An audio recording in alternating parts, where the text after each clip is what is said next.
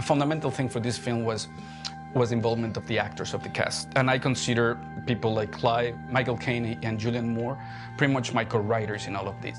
And they were so clever and so generous in how they dealt with the characters.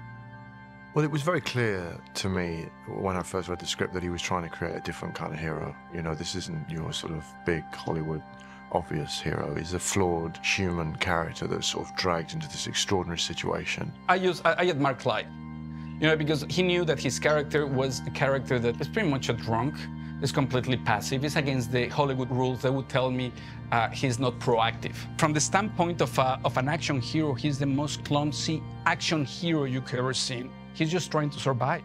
Alfonso's the only director I know who would put their hero in flip-flops for a whole sequence of the movie, because I think anything to take away from that filmic, heroic thing. He wants it to be an ordinary guy in an extraordinary situation. A large part of the movie is a big sort of action chase movie, and Theo is the most unlikely guy taking you through it. In the script, we define him as a veteran of hopelessness. He's like a zombie, in a way. He is someone that the reality is so overwhelming, and his own personal reality has gone through so much pain, and the reality everywhere around is so overwhelming that he just gives up.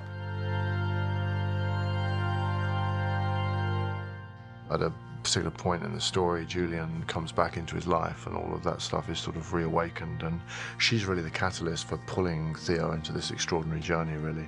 My character, Julianne, is the leader of a group called the Fishes, whose goal it is to provide a safe haven for refugees everywhere. Theo's motivations are more emotional than Julianne's motivations. She has her own agenda. It's a really well-intended agenda, but she doesn't have much time for emotion at that point. And Theo at the beginning of this film has pretty much given up. He's very dry, he's very cynical, and he sort of doesn't care. He's sort of lost touch with everything. He's sort of just going about his life and in a bit of a sort of daydream, really. Cynical, depressed. What's the point? No one's had a kid in 18 years. It's like, there's no future. What's the point of caring? And gradually through the movie, he's woken up.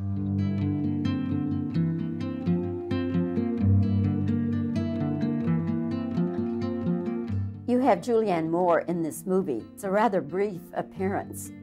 Now, I'm wondering how you got up your courage to offer her a role that brief when she's such a big, big star. Or just by being a little irresponsible about the whole thing. It's just, I love Julianne Moore. I always wanted to work with Julianne Moore, and it's one of those things that you just try to see if it would happen. And the great thing is that Julianne understood what the film was about. You know, I think that the film deals with a lot of concern, it deals with concerns that are present in a lot of people. Particularly if you have children, and she understood exactly the movie we were trying to do. She understood that this was not, because yes, in a way it's an action film, more a chase movie than a science fiction movie. But she understood that it was about things, about issues, about the situation we're living today. And in that regard, I find that the film is an action film that is very women's friendly, in the sense that it's not a cynical film. It can be intense, but it's not cynical. The hero never takes a gun. The hero never does acts of violence. I think that the whole thing is that it's an intensity around people who's trying to nurture other people. So, and I think that's one of the reasons Julianne connected with the film.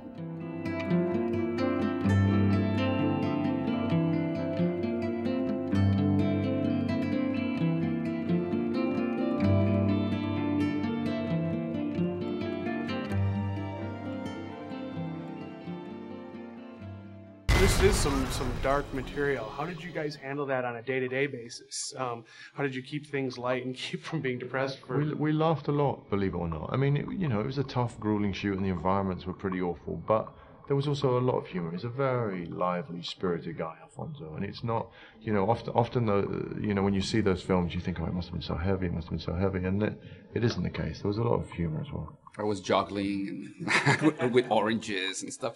No, it's just, you know what it is? It's particularly with actors. It's about engaging them, and Truly, the matter is that these actors were protecting me.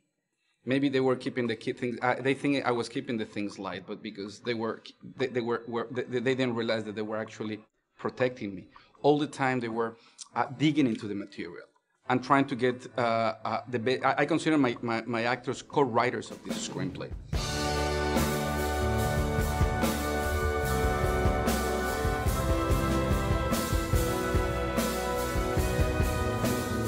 So you just decided to take a chance, and it worked. It worked, but it worked with Michael Caine as well. That was my dream. That was my dream, to work with Michael Caine.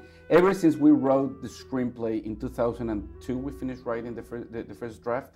We used to call the Michael Caine character to this guy, and I was just so thrilled when Michael accepted to do that. The best thing is that when I met Michael, I met him in this private club in London, and I was so nervous. I was meeting with Sir Michael Caine. And suddenly he just starts talking about the friendship he had with John Lennon. And I was very impressed, and he kept on telling adventures and stuff, and I was saying, he's just bragging about the cool people he met in his life.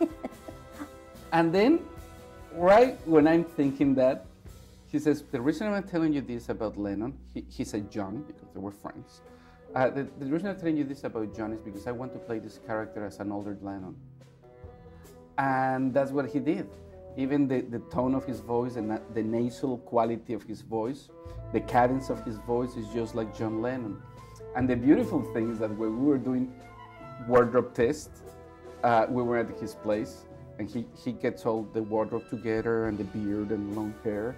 He looks himself in the mirror, and it's one of those moments I enjoy witnessing great actors, is that he was just being Michael Caine, being put all this stuff.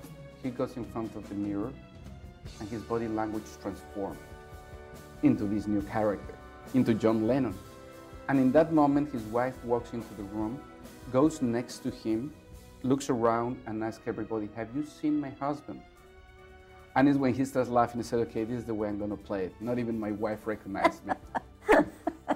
And I think he was brilliant, because also he's in the film, he's some sort of oasis, you know, in which is a place that you feel safe, because you feel safe with Michael Caine. I tell you, I would watch Michael Caine do anything, reading the yellow pages, whatever he wants to do. He's one of my favorites. You never seen Sir Michael Caine asking Clive Owen or anybody, pull my finger. Is what he does. He has pull my finger in the film. You never watched it. You never seen Sir Michael Caine doing that before. No.